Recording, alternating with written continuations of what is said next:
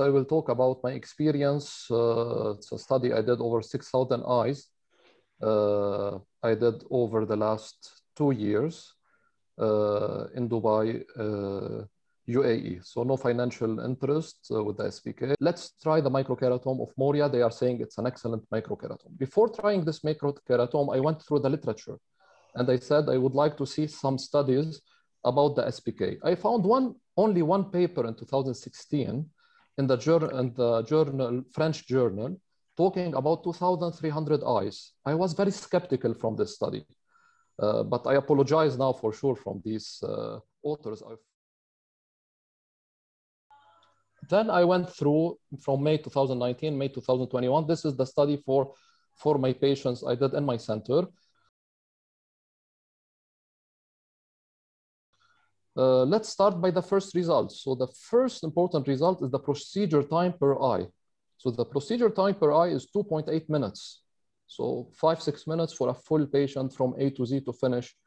The time from going from the suction, if we just look, this is the suction.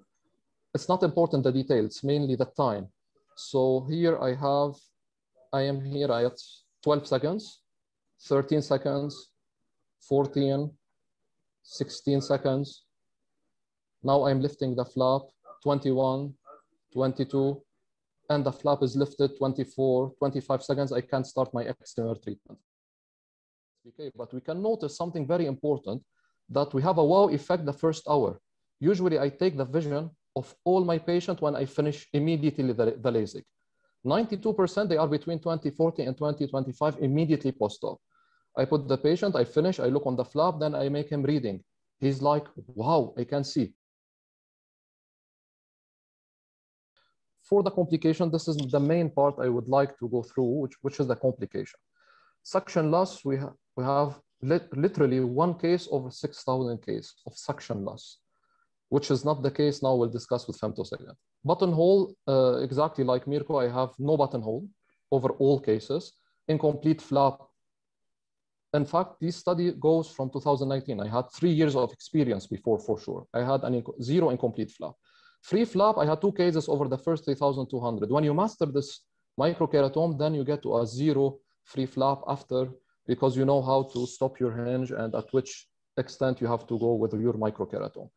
Epithelial defect, for small epithelial defect, I had several cases for sure, but big epithelial defect, it's very rarely to notice a big, huge epithelial defect. I had one case where I have the full epithelium, and in fact, this patient, he has a history of epithelial base membrane dystrophy. That's why he had this huge epithelial defect. Irregular stroma 0. Another point, the DLK. DLK is extremely low in the SBK. I don't know the etiology, maybe there's no, the inflammation is less. The DLK just only 2 cases over the 6,000 case. The post-op flap displacement, I had 2 cases of displacements of flap after an eye trauma, which is regular, not related to the microkeratome. Epithelial ingrowth, also the number is very little. It's 1 case over the 6,000 seconds. So as a conclusion, same visual result between SBK and femtosecond, yes, but not the first hour. The first hour, we have the wow effect that it doesn't exist elsewhere. And this is important because the patient will go and put a positive review for you immediately and send 3 of your friends for you to do a LASIK. And this only happens with an SBK.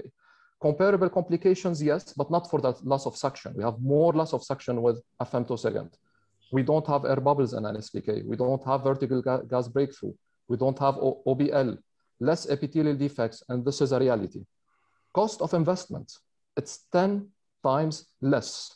Yes, I cannot understand why I should go and pay 10 times more for the same result. And for me, it's not the same result. And the 5 times less for consumables. So it's not just even the cost of the first investment.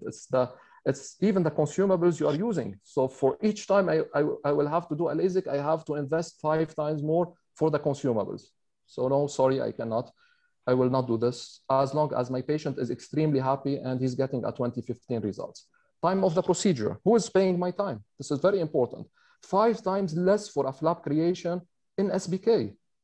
So my time is also, I have a value. It's not just a value for money. It's a value for spending some time when I finish and to go and relax, not to spend my time doing a femtosecond laser.